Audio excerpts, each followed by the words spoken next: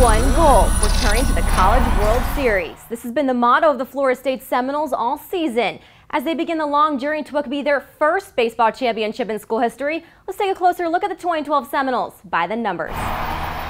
We lead off with the number 21. Despite making the most College World Series appearances of any other school without winning at all, Seminole baseball is still one of the most successful college programs in the nation. They've been to 21 College World Series and appeared in the championship final 3 different times. And on 15 of the 21 trips to Omaha, Mike Martin has been the head coach. Next up, 15.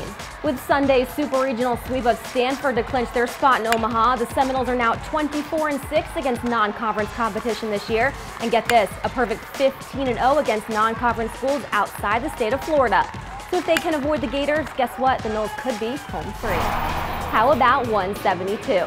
Florida State is 172 and 111 all-time in NCAA tournament play. Only 2 other teams have more wins in NCAA tourney play and the College World Series than the Noles. Texas with 225 and Miami with 177. And if FSU takes the crown, they could even pass the Canes this year.